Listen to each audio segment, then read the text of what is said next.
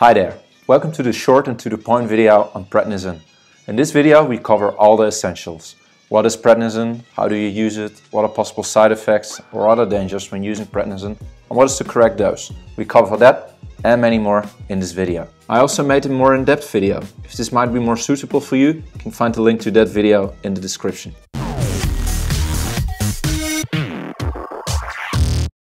Furthermore, if we're meeting for the first time, my name is Raoul. I'm making medical videos every week, so feel free to subscribe for more upcoming content. Alright, I always start with a little disclaimer. This video is meant purely informational, this is not medical advice, and if you're looking for medical advice, always contact your own doctor. So, the generic name of this medication is prednisone, but it's known under several brand names like Deltasone, Liquid Pred, Orasone or Adasone, and is available in two forms, tablets or capsules. Prednisone has many use cases, and it can be used in almost any disease where your body has a strong reaction against the disease, a strong inflammation, and then prednisone can be used to lower the reaction of your body so you will have less symptoms. I listed here the most common groups, and I will just name some diseases which belong in the group. So for rheumatic diseases, it can be used for example to treat rheumatic arthritis. In lung diseases, it can be used for COPD, for asthma. In stomach or intestinal diseases, it can be used to treat morbus Crohn or ulcerative colitis, and there are many more use cases. Prednisone can also be used in blood diseases, immune diseases, diseases of your hormone system, and cancer. It can be used in neurological diseases, eye diseases, skin problems, and even kidney problems. So there's a wide range of diseases where prednisone can be used. Then you might wonder, how do you take prednisone? You always take it with half a glass of water. This way it's easier to swallow and it also dissolves a little bit in the water. If you get stomach complaints after taking prednisone, you can also first eat something and then take the prednisone. This will lower your stomach complaints.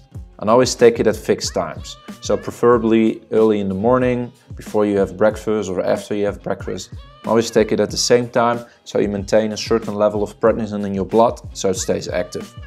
Furthermore, how long can you use it? This depends a bit on the indication, but usually days till weeks, but it can be longer if it's necessary. Always discuss this with your doctor. Regarding safety, there are no restrictions for the use of prednisone. It can be used safely while driving, it can be combined with alcohol, but in little amounts, and it can be combined with any type of food. Then, what dose of prednisone would be the correct one? This depends on your treatment type. You have three kinds of treatments. Substitution therapy, this is suitable for people who do not make their body's own prednisone.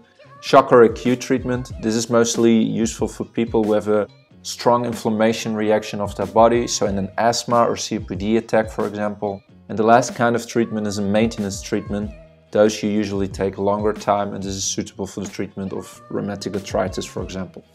So in the substitution therapy, you take low doses, 2.5 to 5 milligrams or maybe a little bit more, once or twice a day, and you use it for long term because you're replacing your body's own prednisone. Then in shock or acute treatment, you take higher doses, 30 to 80 or maybe a little bit more milligrams per day, divided over 1 to 4 doses, and you do this a few days to a few weeks.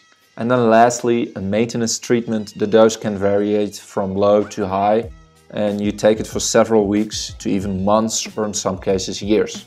Prednisone is an incredible medicine and it can help you a lot, but it also can have severe side effects.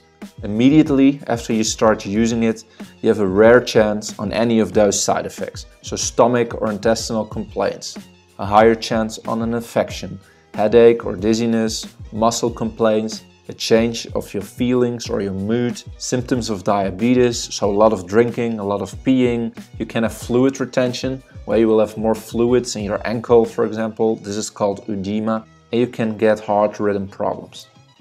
And if you use prednisone for more than 3 weeks in a dose higher than 7.5 milligrams per day, you sometimes can get an increase in weight and a fat face, chubby cheeks, and this is because of fluids, edema, getting into your cheeks. Rarely we see the side effects of a thicker red skin. In children, they might grow a little bit slower, and maybe brittle bones or osteoporosis as it's called. You may have too little potassium in your blood or too much cholesterol. You may get cataract, which is a permanent cloudiness of your eye lens. And you may get glaucoma, which is an increased eye pressure. so you get pain in your eye.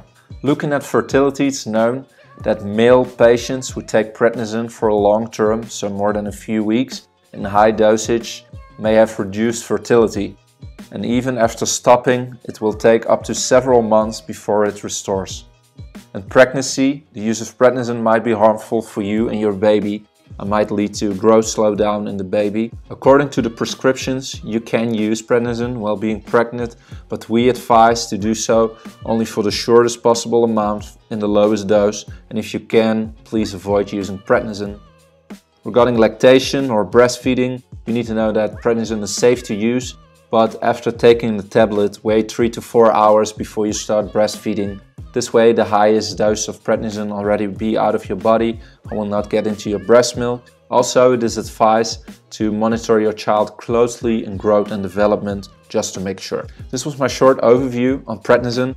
I hope you learned something. If you have any questions, feel free to ask them in the comments section or check out my in-depth video. You find a link in the description. Don't forget to subscribe for more upcoming amazing videos. Thank you for watching and, as always, see you next time.